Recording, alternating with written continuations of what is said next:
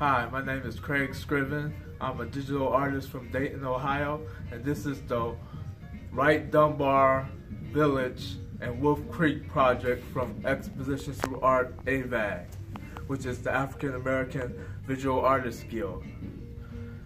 Right here we have WRIGHT-DUNBAR 2, 33 Horace Street, and this is showing you the corner of Horace Street and Mound. And what it shows you is the house, the trees, and the environment created digitally.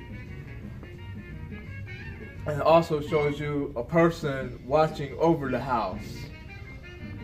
And I tried to show you the different shades of colors that was coming off the house during that day, through the fall, winter, and summer and spring, with the colors that I put around the house. The ones over here where it's called WRIGHT-DUNBAR Future, Present, and Present, which is these two right here. And one is of the present right here,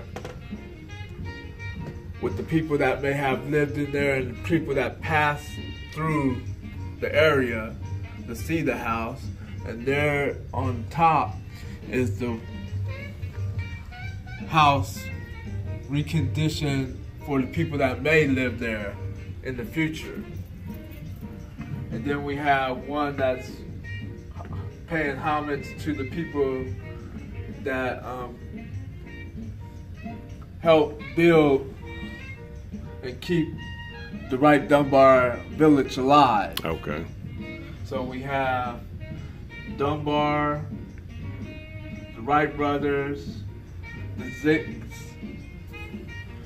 pharmacy owner, and Bing Davis in there.